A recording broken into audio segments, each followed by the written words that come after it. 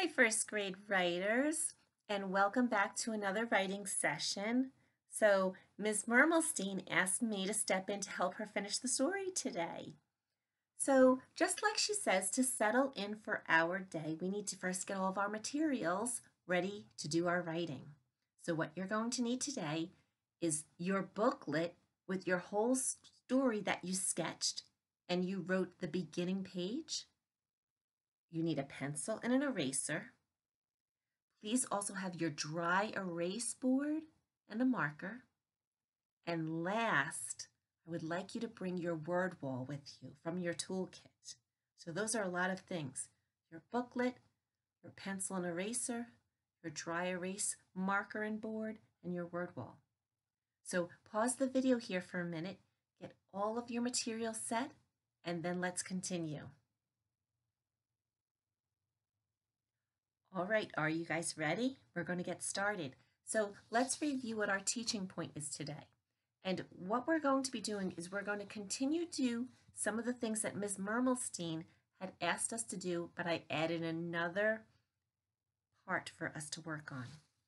So our teaching point for today is I can write my words by using what I learned, doing the best I can, and using my word wall. So let's take a look at Mrs. Mermelstein's story that she wrote with us, and I'm going to share it with you. So the other day on her sketch, she started to write one sunny afternoon, and when she shared the rest of my story, it said this: we were at the beach. Remember, she went to the beach with her daughter, Ariana? Yes, and that was the beginning of her story. Well, Ms. Mermelstein also shared with me the middle of her story. Here's the middle of her story. There she is in the water with her daughter, and they're diving on the waves. And this is what she wrote. We played in the waves, diving and jumping into them. Doesn't that sound like fun? And then Miss Mermelstein was getting ready to do her last page. And she sketched a picture of herself and her daughter driving home in the car, talking about their day at the beach. So I'm going to do exactly what she had said. I'm going to use what I've learned. I'm going to do the best I can. And now I'm going to use my word wall. Here it is. Now, you might not be able to see it closely, but I'll show you how I use it so then you can do it too. Okay, so let me think. What did she want to say? Well, they were talking in the car, and she had said, touch and tell. We had fun and talked about the beach on the drive home. Yeah, I like that story. Okay, we had. So I know that I can tap out words. We. Right, I'm going to start there. We had. H-8. We had. Here's my foundations. You know what? I think these might be word wall words, so I'm going to stop for a minute and I'm going to just check.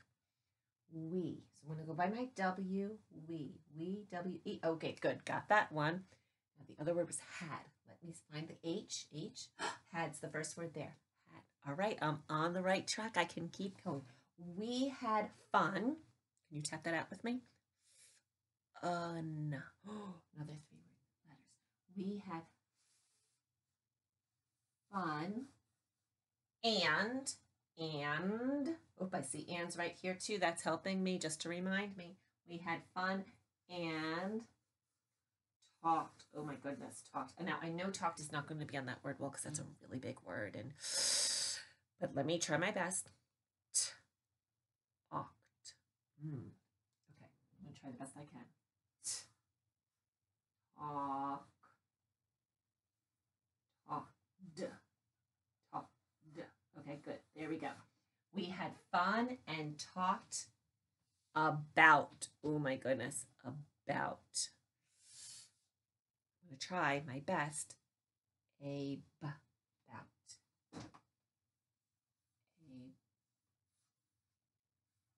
About.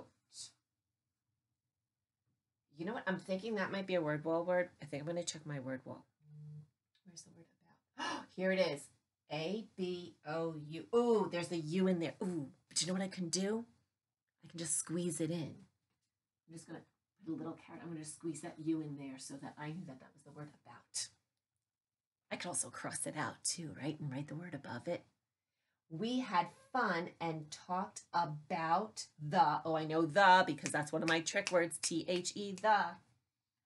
Talked about the beach. Beach. I can do this. I know I can. Beach. My diagram. We talked about the beach. We had fun and talked about the beach the whole way home, the whole drive home. How about on the drive home? Because I like that word on. I know that, and that's, I check my word, I bet it would be on that. On the drive.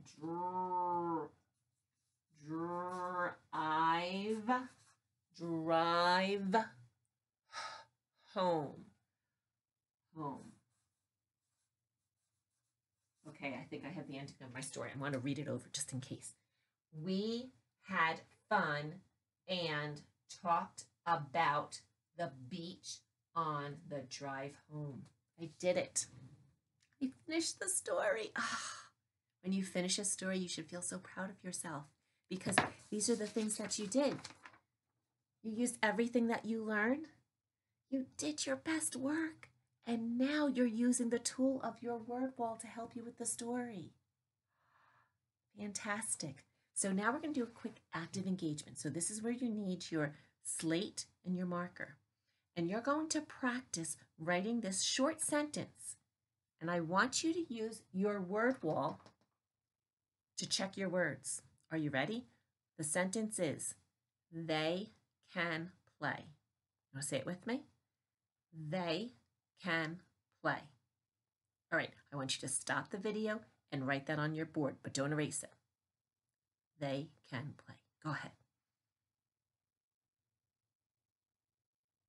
Did you write that sentence? Did you check the words on your word wall? I hope so. Okay, so now for our follow-up from our lesson today, as we finish up, now you're going to finish writing your story. You're going to write your middle and your end, and your story's going to all be done today. And they'll be fantastic. And just like Miss Mermelstein always says, when you finish something, or at the end of a day, don't forget to share and showcase your work. And you're going to share and showcase your work by taking pictures of your work and putting them on Seesaw. So take a picture of that whiteboard where you wrote that sentence, they can play.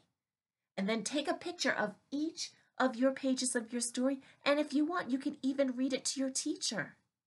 Wouldn't that be fantastic? So writers, we all cannot wait to see the fantastic work you are going to do today. Have a great day and we'll see you again soon.